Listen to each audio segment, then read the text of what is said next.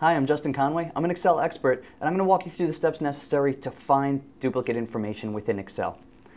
There are two ways to do it that I'm going to cover. The first is simply the find function, which you can access by either hitting Command F on your keyboard, and it'll give you the option to find something. In here, I just searched for 91. That was the last search that I performed. Or you can go to Edit and select Find or Replace. For this instance, I'll show you how to replace. It'll give you the option to find different things within the document in this area here. So let's find the grade 91. Let's say for some reason I'm a teacher and everyone who scored a 91, I really wanted to score 100, give them an extra 9 points on the test. So I'm going to replace this 91 with 100. And you would type that right in there. And then the reason the asterisk was in there is just to keep place of the fact that I'm replacing that information. Obviously, you don't have to do that yourself, but you would click Replace All, and then within your document, it'll tell you that you replaced 6 of them within your document. You can close out of this, and you can see that here are 2 of them that were replaced right here.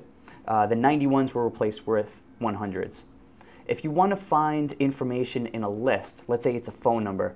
If you have hundreds of phone numbers and you obviously can't look through every single one of them to see if there are duplicates, what you want to do is make sure that all the phone numbers are formatted the same exact way, because Excel will only find things that are exact duplicates. So this number here is a little bit different from these ones. It's formatted differently. I'm going to make it the same.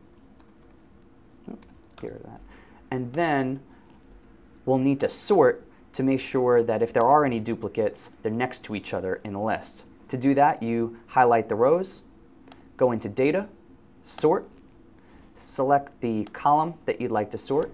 For us today, it's going to be the K column, and it's sorted on values, which is good. Hit OK, and now you'll see that they are in numerical order. In another column, select a cell, type inside of it equals exact, open parenthesis, select the first cell, comma, the cell below it, end parenthesis, return, and now you have a statement that's checking to see if this cell is the same exact information as the cell beneath it. Copy this information down, and you can see that we had one instance, it comes up as true, where the information is the same. And that's how to locate information within an Excel document. Thanks.